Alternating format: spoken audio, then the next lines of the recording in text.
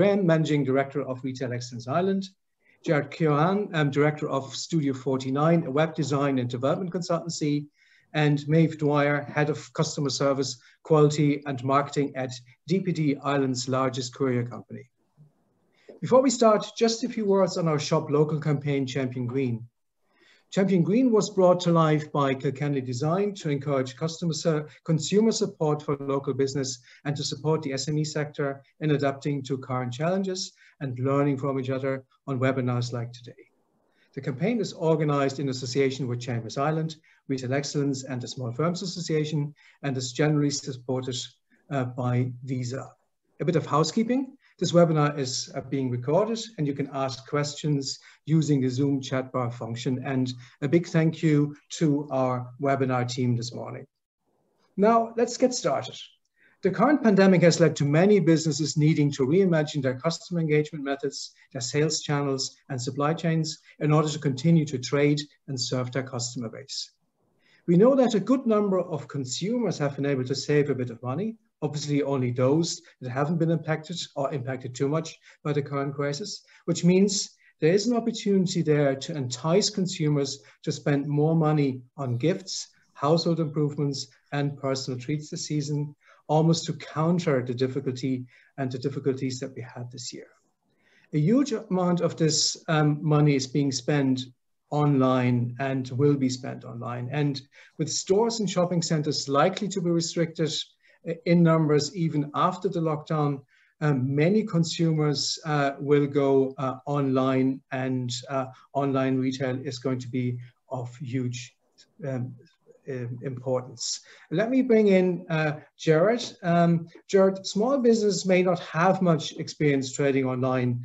From your experience as a really successful web design agency, what are the most important things to get right with your websites to maximize sales online and win new customers?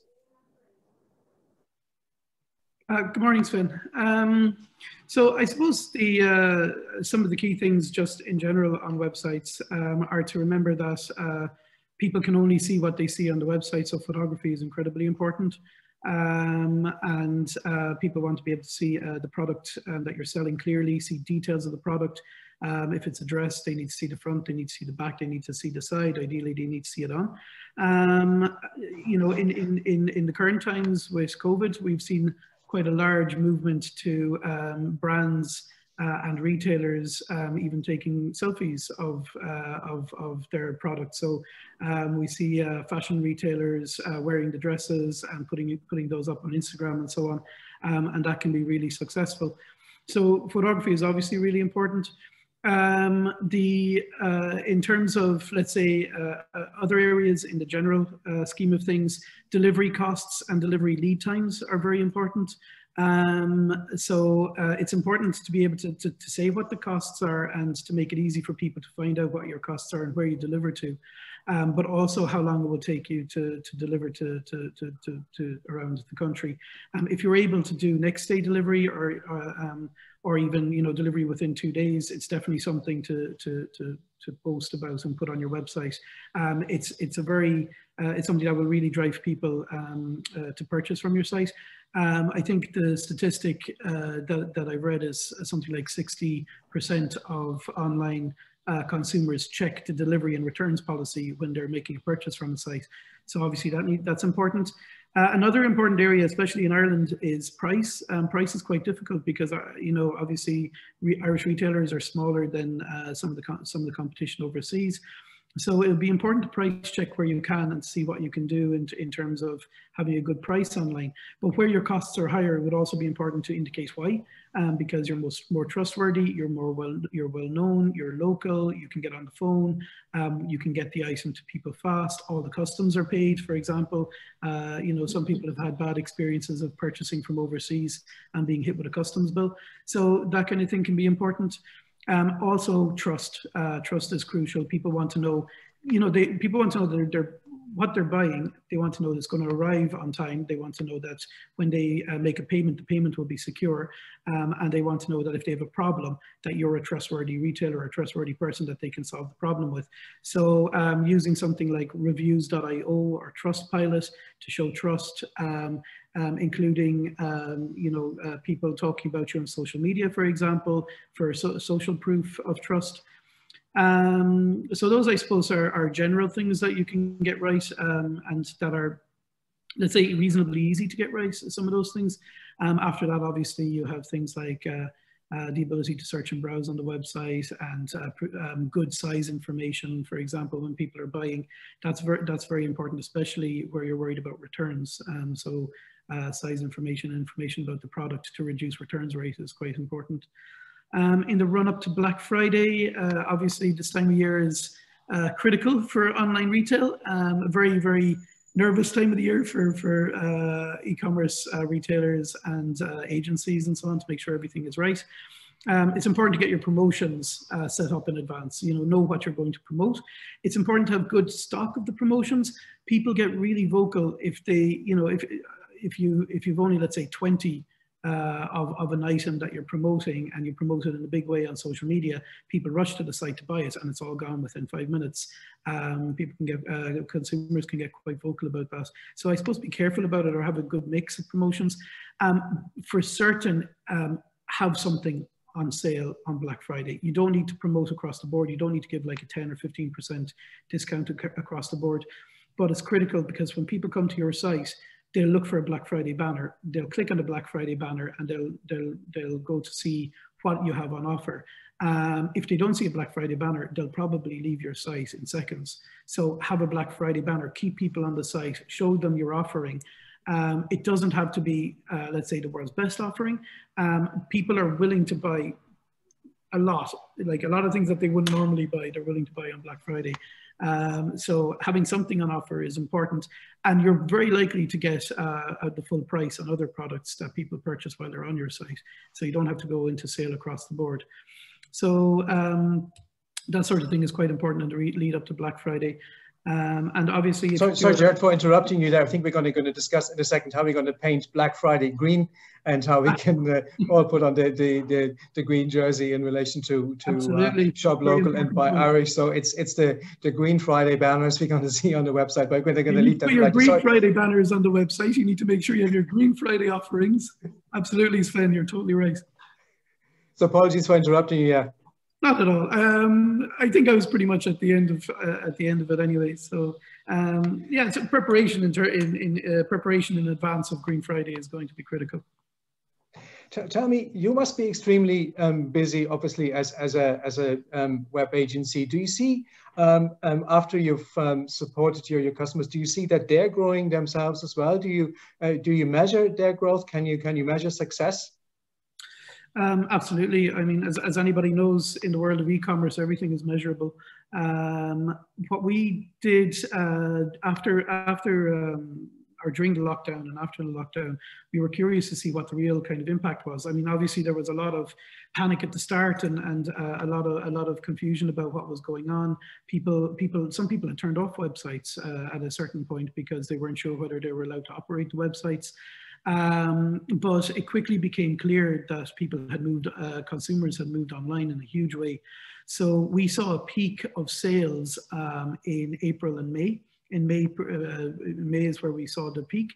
And how we measured it was against Black Friday, Green Friday, last year in 2019. So that was the month of November in 2019 had record-breaking sales, which is typical every year now.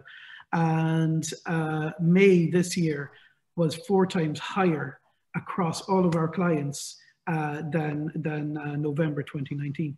So what we did was we took all of our clients' results. We looked at conversion rate, we looked at sessions, we looked at revenue, we looked at average order value, and on all metrics, bar average order value, which was interesting.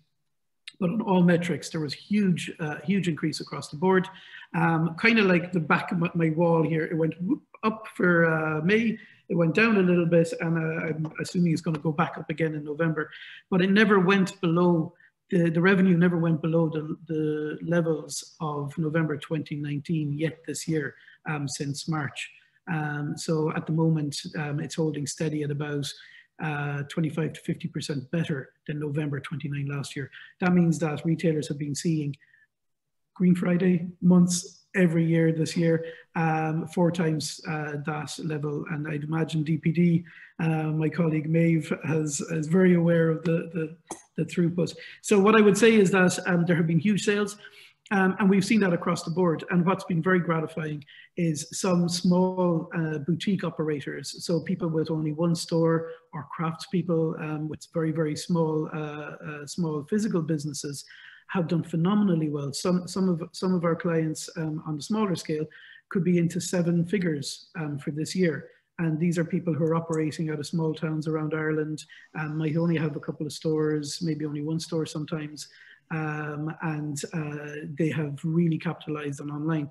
And that's a very optimistic message, because what that shows is the appetite in Ireland among consumers in Ireland to purchase online, and to purchase online from Irish people. And I think Irish retailers forgot a little bit in the past that, you know, if you're not in it, you can't win it. You need to be in the competition to win. So if you're going to try and take on the likes of Amazon and UK companies trying to come into Ireland, you need to put your product up online. You need to get online in the first place. And anybody who has been online has done phenomenally well this year. And that's the real proof.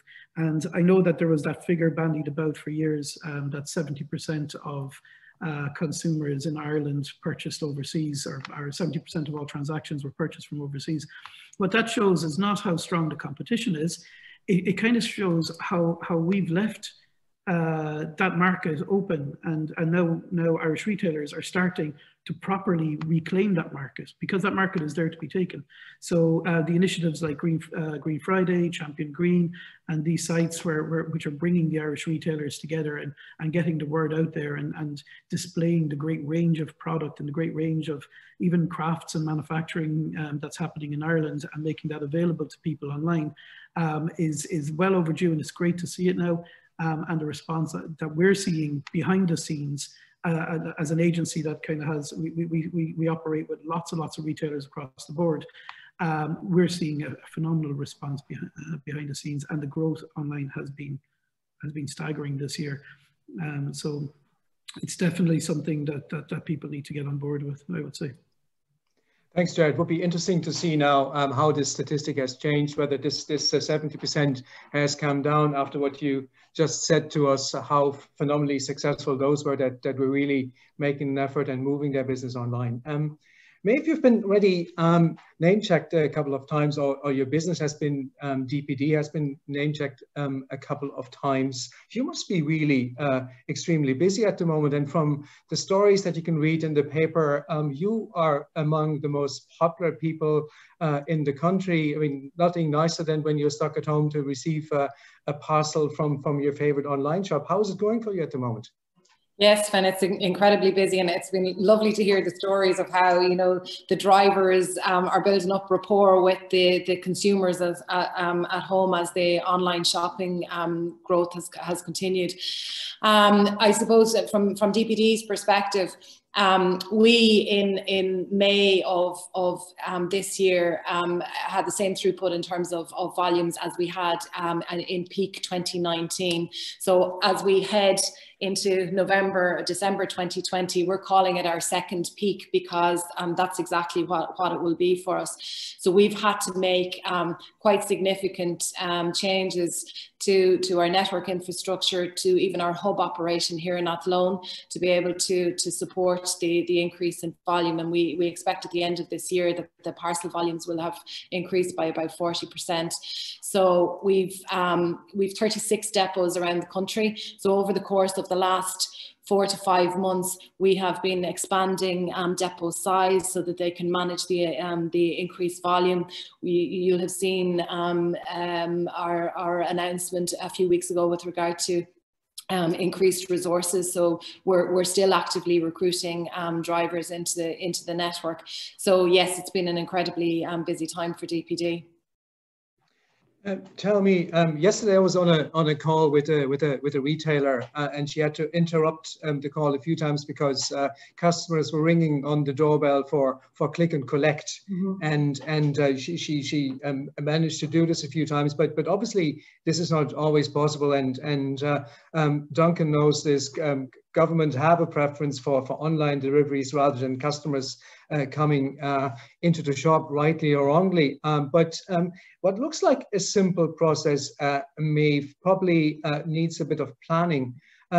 What advice would you give our listeners this morning in relation to assessing the delivery needs and preparing for a safe and cost-effective shipping of goods?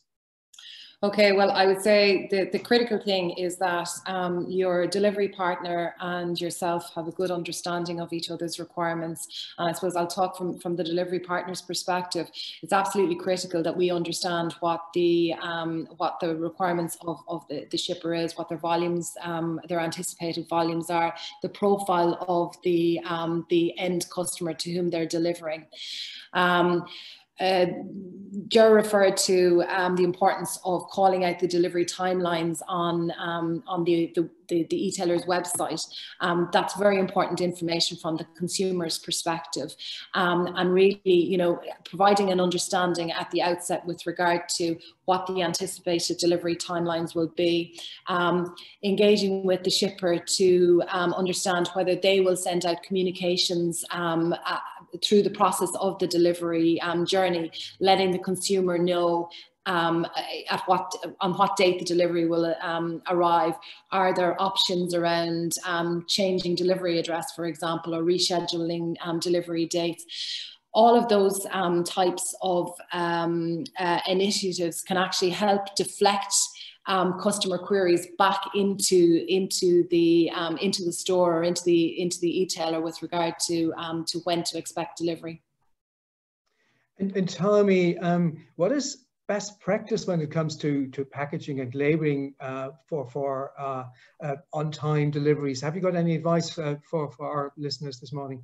Sure. It's important, I suppose, to realise that when a parcel comes into a carrier's network, it'll be handled at least 8 times between the point that it's actually collected to the point that it's delivered. So it's absolutely critical that the packaging is robust. And one of the key things that I would point out is to ensure that the delivery label, which generally will have a barcode on it, that barcode is completely visible, that there's no strapping placed over it, that there's no tape placed over it, because that can impede the ability of any automated systems to actually read the barcode and direct the parcel effectively. And the other key thing that I'd point out is if a shipper is using recycled packaging, which they may do, to make sure that that packaging is still robust and that they have removed any old labels from the packaging as well, because if there's an old label left on the parcel, it can cause the parcel to be routed incorrectly too. And I suppose the other key point is that delivery of parcels through a parcel distribution network is quite different to pallet delivery. So it's not sufficient to expect that an item that has arrived into your store on a pallet, in whatever packaging it's had on the pallet, that is most likely not going to be sufficient to travel through a parcel network. So it's important to bear that in mind. And tell me, before I move over to Duncan, just a quick question in relation to delivery costs and keeping them low, so to allow for small local businesses to remain competitive. Is there any advice you can give? Well, I suppose delivery costs are all based on the type of product that's to be delivered, the volume, and also to the end point that it's going to. So the delivery partner will look at all of those elements to come up with the most cost-effective pricing for the customer. But I'd go back to the point of looking at the additional extras that might be available through a carrier, like the messaging, like the information information that's available via the carrier's website, because all of those ancillary pieces can actually help to reduce costs in a kind of an indirect way. If you're not having to deal with customer services queries, then that does reduce your cost, maybe not specifically on the delivery piece, but in general. So they're important elements to bear in mind. And for example, we ourselves, when we're sending out messaging, for example, we will dual brand the messaging. So we'll include the shipper's brand as well as the DPD brand. And that, of course, all helps with brand awareness across the board. We also have a very strong social media presence. And we engage with our customers, you know, to do collaborative pieces with regard to our brand and their brand. And again, that all helps disseminate the message with regard to the customer and their products. Thanks, Maeve. Now I'm going to bring you in, Duncan. From your membership, everybody's speaking about K-shaped recovery. You must have really a split membership, ones that are lucky that are being classified as essential retailers, and then those that have been categorized as non-essential. And I'd say everybody is really looking at the numbers at the moment, the COVID-19 numbers. What are you hearing from your members, and what's the expectation, Duncan? Yeah, look, I think I'd start, Sven, by saying, isn't it horrible that at this time of the year, we're talking about non-essential and essential? You know, if there's ever a time of the year that all retail should be classed as essential, it's now. And I really just, you know, I know all the arguments. I just can't get my head around the fact that we're into this space. Look, I think we were all expecting back 2 weeks ago now. I suppose prior to the 2 weeks, thinking we knew we're heading towards a bit more of a lockdown. We were certainly hoping for something a bit more lenient than actually was the result. And you know, it was really gut-wrenching when we woke up on that Tuesday morning to realise that we were going to be locked down at level 5 for 6 weeks. And there is absolutely no doubt about it that you know, retailers are you know, very disappointed. They're on the knee, and it's very, very difficult at the moment. You know, clearly, you know, we've had all these arguments. I don't need to replay them around what's essential, what's non-essential, and the government have certainly got into quite a flap over it, and in terms of you know, deciding one from the other. I think things have settled a bit. There's certainly some evidence out there that, you know, there are one or two that are still flouting the rules, but you know, we frankly, we are where we are. I think our push with government now, and we're almost on weekly calls now with the Department of Business and Enterprise, and I think, you know, our push now is, can we get retail back up and running before the 1st of December, which is the sort of cut-off date that they've given? And you know, particularly when you consider how big Green Friday is for Ireland, you know, what can we do to get things up and running before you know, at this sort of midway point, I guess, which is around the, you know, the 16th or so of November. So you know, that's what we're pushing government for, and certain things that we've asked for them have been, you know, that maybe we need some form of appointment-based shopping for a period of time as a run-up to Green Friday. So maybe the week before we start to introduce appointment-based shopping. We've talked to them about some of the larger format stores like furniture and garden centres and so forth, where it's clearly a lot safer. You know, can we open up those businesses earlier, and can we get going with that? So, you know, those are the sorts of things we're asking government for. You know, at the moment, I know we're being listened to because we're having these regular calls. But obviously, when you listen to what was said last night by the Taoiseach, you know, it's 6 weeks. You know, 6 weeks is what it's going to be.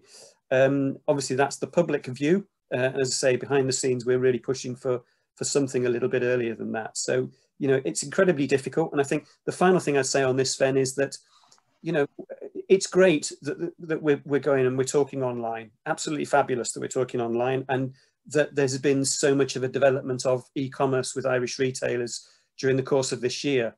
But certainly the feedback we're getting from retailers at the beginning of this week is that, you know, trade for last week was significantly down. Clearly, it's not, you know, online will not take over from bricks and mortar. You know, it is an addition to, it's a part of a multi-channel retail offering. And when you look at what has happened when we shut stores down, you know, we lose 80, 90% of the business for a period of time, you know, and that is just not sustainable. And we do need government to take action earlier than the 1st of December. And that's what we're pushing for really hard at the minute. Obviously, as you mentioned yourself, small businesses are very resilient, Duncan, and small retailers are very resilient. And as you said, some of them are moving online, or most of them have moved online. Others are getting ready now for the reopening and preparing their shops. Just before we go into this in a bit more detail, can you remind our listeners this morning what the government supports are for moving your business online? Yeah, so there's two main ones. I think for the small businesses, it's been the enterprise vouchers, online vouchers that have been available. And then for the larger businesses, there has been somewhere in the region of 11 million euros worth of funding in 2 lots during the course of this year. So the first lot was around the summertime, when that was about 5.5 million that was available. Then that funding was released, I think, late summer. It was August, September time. There were about 160 odd retailers that picked up some of that funding. And then on the back of that, with the July stimulus, there was a second round of Enterprise Ireland funding that was put out again for around 5.5 million. And the applications for that closed, I think it was at the end of September, beginning of October. And that the announcement on the successful applicants for that funding is due out, I think it's next week or the week after. So, you know, there's certainly been that funding available. But look, at the end of the day, you know, not every retailer out there has got the necessary finances or the necessary, you know, operational skills to be able to move their business online rapidly. So, you know, there's still an awful lot of businesses that haven't been able to do those things. And, you know, I think, again, this is a push to government. There is a bit of a view, I think, within government that, you know, sure, it'll be all right, guys, we'll move everything online for 6 weeks. You know, that's fine and dandy, but it's not going to take account of very many retailers who just simply have not got to that point yet and haven't been able to get the funding, you know, and are currently sitting there, you know, with very little trade, you know, relying on customers phoning up and looking for something. So, you know, it's not, certainly not, you know, it's not the panacea for everything. And you know, business will struggle inevitably big time over these next 6 weeks, and it will be difficult to recover that in the new year. So the bottom line, Sven, is there's funding available. It's not going to result in everything. And we certainly, from Retail Excellence's point of view, will be looking for more of those online retail schemes, you know, to be launched again next year. And the government, I think, are reasonably, you know, playing ball on some of that. I think we'll see that happening next year as well. Just before I bring the others in again, Duncan, you touched on it. Pre-booked shopping appointments, probably longer opening hours. What way do you envisage retail to reopen when we build up for the busy Christmas period, once we're actually allowed to open? Yeah, so I think the first thing that we've said to government is look, retail, generally speaking, since March, retail has been pretty safe. You know, there have been very few cases reported, inevitably been clusters, and there were certainly clusters during sort of September, October when the cases started to rise. But generally, retailers have done everything that's been asked of them throughout the whole of this lockdown period to make their premises safe. You know, we've seen perspex screens, we've seen hand sanitizing, we've seen face coverings. You know, the take up for face coverings in stores, and I know there are groups out there who don't believe this, but you know, the take up generally from the public has been fantastic with all of that, and retailers have been great at putting those things in place. So the first thing has been making sure that premises are safe, right? You mentioned it, you know, we're certainly pushing for appointment-based shopping initially. Now, it's not, you know, it's not the ultimate, and obviously what we need here is that retailing is opened up properly as of around that Green Friday point, and gives us a real opportunity to claw some of that money back through December. So, point-based shopping, certainly one aspect of it. We've talked around cranking up things like curbside collections and all of those types of things. But there is really going to be an emphasis on, first off, the government telling us exactly what that reopening date is, because many retailers, when faced with the lockdown 2 weeks ago, will not have retained staff. They'll have put those staff on the pandemic unemployment payments, and they need to go back and recruit people back into their business. They need to retrain some people. We're going into December, which, as we all know, is the busiest time of the year. The danger here is that we're going to go into a frenzied December, because of the fact that we've been locked down for November. And therefore, any opportunity to smooth things through in terms of longer opening hours, getting that lead in time, making it a little bit easier to get in and out of cities and town centres and park and all of those things has got to be welcome. So those are the sorts of things that we're pushing government for at this moment in time. We need to make sure that December is as safe as possible, but we also need to make sure that December is the time that we can claw back some of this lost income from November. From a consumer perspective, retail will be reopening with flexible solutions, with appointment-based shopping experience, with longer opening hours to really accommodate the customers and to make sure everybody's getting what they want for their family for Christmas, which is basically good news to see how flexible the retail sector is. Gerard, just a quick question for you. You hear a lot about platforms, sites that market goods from different sectors like fashion or craft. Is that would you recommend this to small business owners who have their own website, who have invested in their own website? Would it be an effective way to complement what they're doing already? Yeah, absolutely. I mean, it's been a very typical thing over the years for large scale retailers in Ireland to complement what they're doing themselves online through their own website with marketplaces, obviously such as Amazon and so on, which would have been, let's say, a typical thing traditionally. So now that's moved on a bit.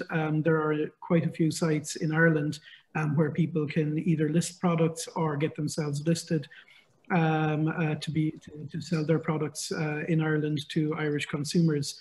It's 100% a good approach for retailers, both retailers who who aren't trading online yet, because it can be quite easy to get your product up there and to get a kind of a taste of what it's like to sell online and to deal with, pick, pack and delivery couriers and customer service online and so on. So as a dip your toe in the water type approach.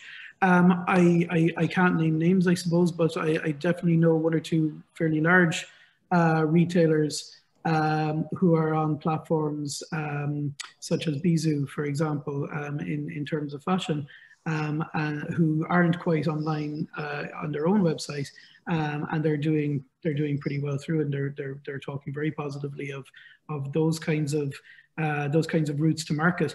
I mean, above all else, the main thing is that, as all retailers know, that footfall is critically important. So the location of your store, how many people pass it on a daily basis, how are you going to get people into the store, and that kind of a thing. When you transfer that idea to online, the footfall is the Grafton Streets of the world and so on are these marketplaces which have generated a lot of brand recognition and marketing to deliver traffic to retailers who want to put themselves on those platforms. So it's 100% a valid way of putting yourself out there. I mean, there's some downsides to it occasionally. There obviously sometimes there's a margin that you need to pay or a commission for the sales that you make, and that sort of thing. But right now it's definitely a way to go. And obviously companies like efforts like Champion Green, for example, are a phenomenal way also of retailers joining forces with a larger group of people to get the word out there and to try and drive traffic to their own websites or to wherever they're selling. Yeah. Maeve, a question has just come in for you from Joseph. Any advice you can give to local businesses that are delivering to local customers? Do DPD cater for this? So we have 36 depots around the country, Sven and Joseph. So pretty much a depot within every county, if not more than that. And each of those depots are collecting and delivering within that local area. But we do have the penetration then that goes throughout the whole country.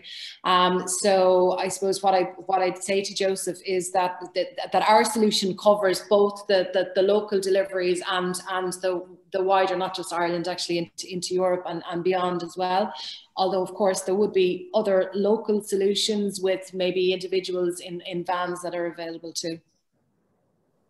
And before we go to talk about the 27th of November, the weekend, and to build up, which is Green Friday, just a question from Teresa. Price plays a huge factor when buying local or within the country. When a shopper compares against the bigger e-commerce brands, are we doing enough to ensure Irish consumers feel like they're getting value for money? They ask us to buy local, but are we thinking of the consumer purse? So maybe a question for Gerard and Duncan. Yeah, it's something I kind of picked up on a little bit in something I mentioned earlier on. You know, typically Ireland, the prices for retailers in Ireland are going to be a bit higher. You've got a higher rate of VAT here. We have the cost of getting the product to this country in the first place and that sort of thing. I think that the efforts being made by the likes of the Champion Green initiative and so on have put the idea in people's minds that they would like to buy local. And I think that there is now a tolerance for purchasing at a higher price. So I myself bought something recently to try and calm myself down after the announcement of the second lockdown, and I bought a guitar, an electric guitar. I've always wanted to have one. Played guitar for years, never bought an electric guitar. And I thought I went on a German website, which is quite well known, and found a guitar that I liked, and then went to Pro Musica here in Cork. Saw the website, saw the same guitar in Pro Musica. It was a good bit more expensive, but you know, reasonably. I think like within, you know, let's say a 5% to 10% more expensive kind of range. And to be honest, I was more than happy to give the business to Pro Musica than to a company overseas. And I think that that's a kind of a general feeling across the board now, where people are looking and they're willing to kind of give that an extra bit of tolerance. Beyond that, I mean, you can also talk a lot about local, not supporting local, but consumers getting local support. So I know if I've got a problem with this guitar for any reason, I'll be able to walk back into Oliver Plunkett Street and speak with Eileen inside in Pro Musica, who I got to know quite well over the course of purchasing the guitar, and then get some support from her. I know that she's going to be very willing to deal with me, and you know, so you have that kind of an added benefit. That's a USP. I mean, that's an additional selling point. That's a reason for spending a little bit more, having those additional supports, which is what you get from buying from a local retailer. So I think there are a couple of things coming together. I think the initiatives like Champion Green are putting the idea in people's minds that they would like to spend local. It's a good way to do things now. People are thinking that way. I think people now have this increased tolerance to do that.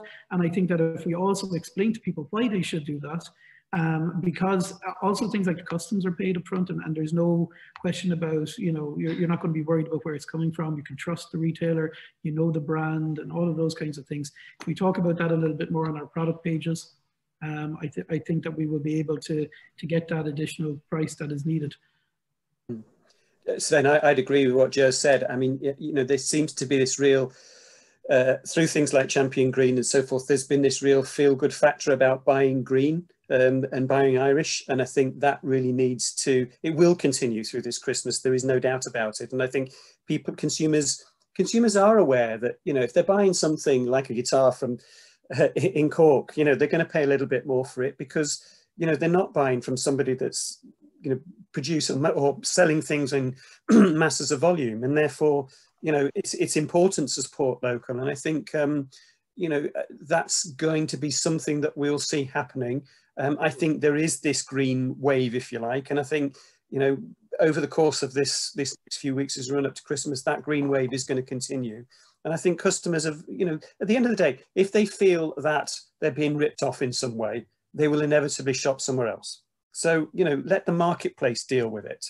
You know, if you're setting the market right, if you're setting the price right, then let the marketplace deal with it. But people are savvy. They do know that if they're getting it locally, they have got those things that Joe talked about. They can take it back. You know, they can deal with any queries that are coming up. And I think that's worth something. And you know, I think the marketplace will sort itself out over time. And there is this green wave that we all need to ride.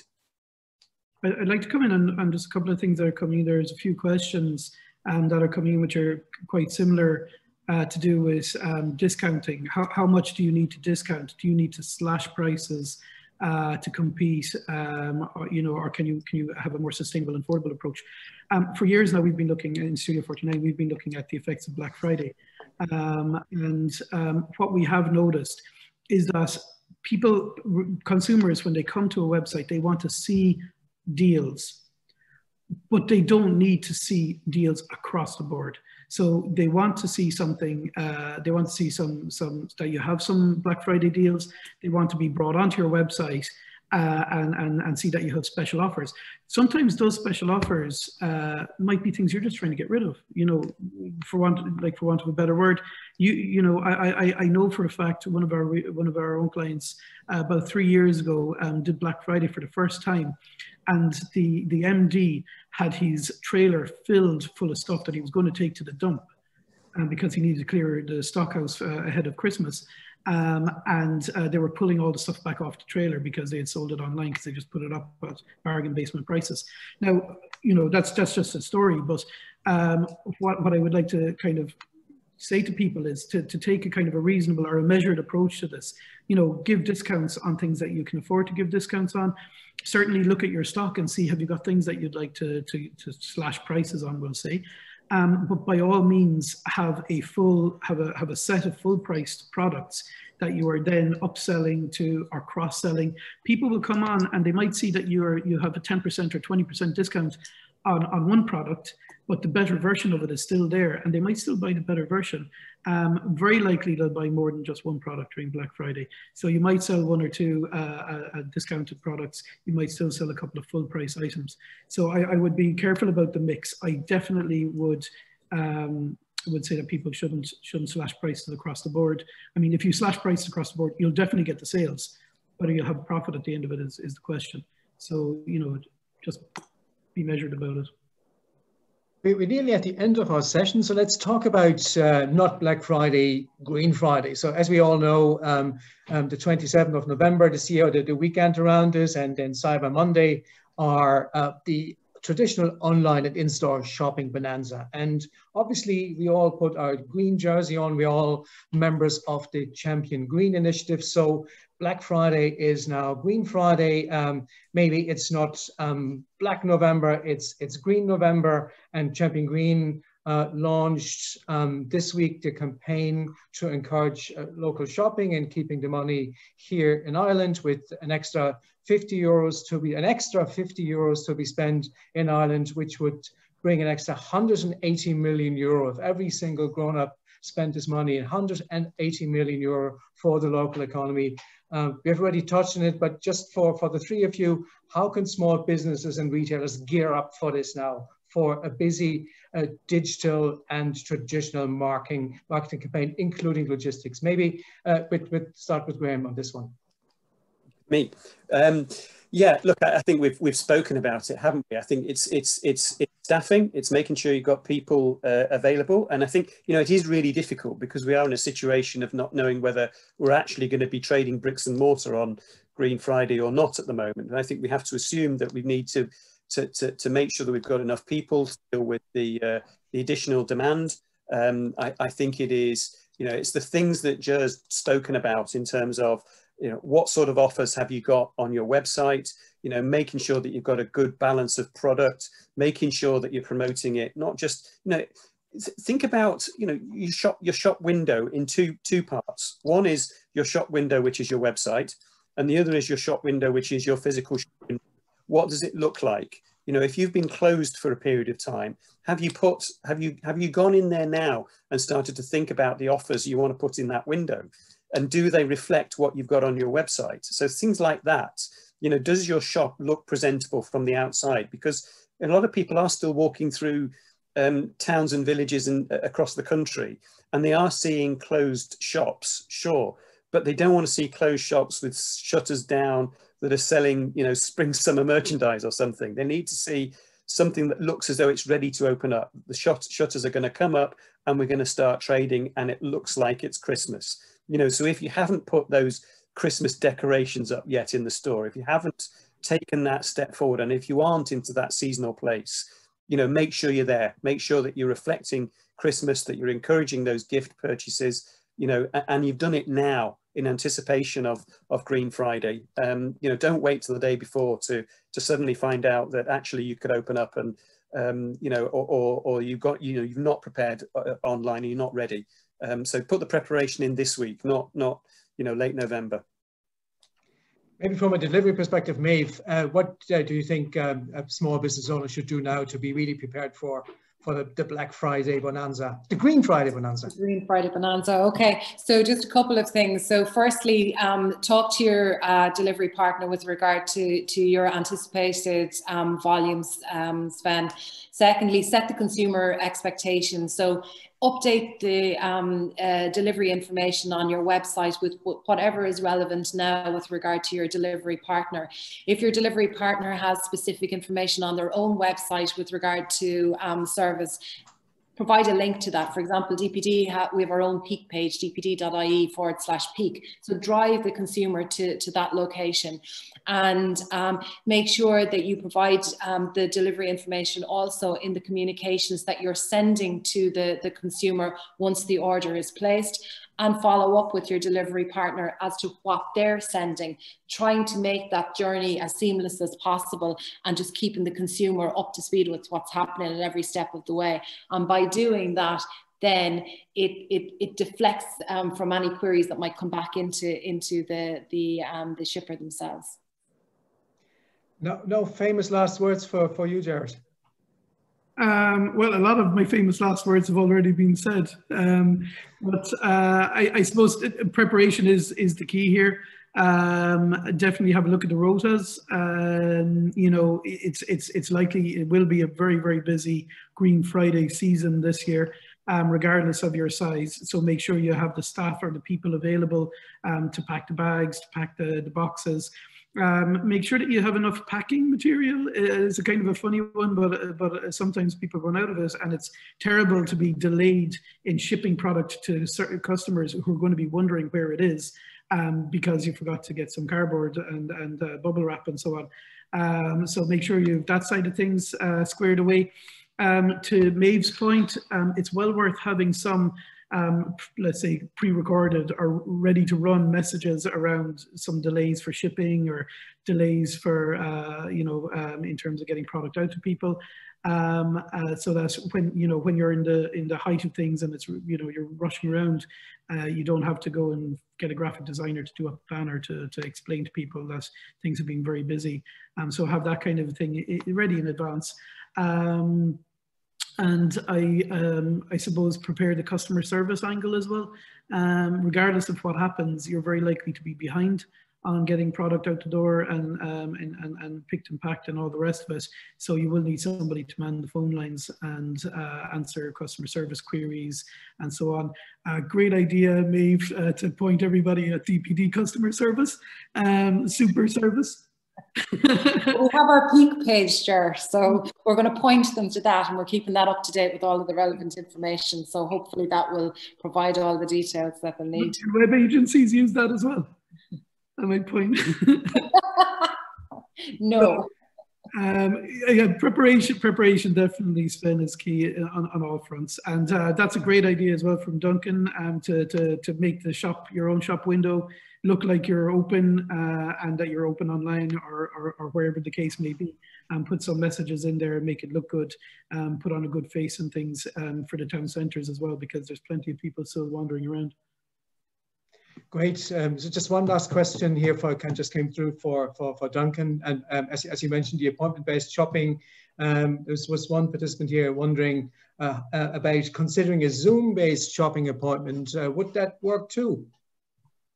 Yeah, I don't see why not. I think that, look, anything that's novel around those sort of things at the moment, I think that's a great idea.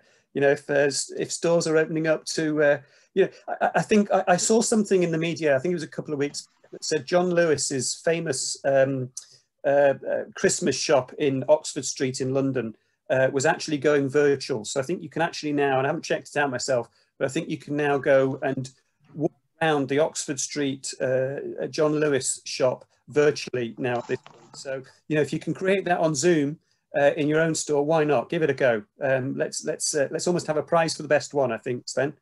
It's a great idea. Okay, that's a really good idea. So well, on that note, thank you so much, Maeve, Gerard, and Duncan. Really good session.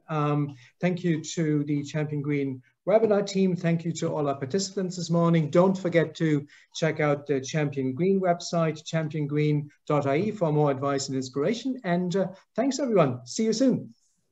Thanks very much. Bye for now.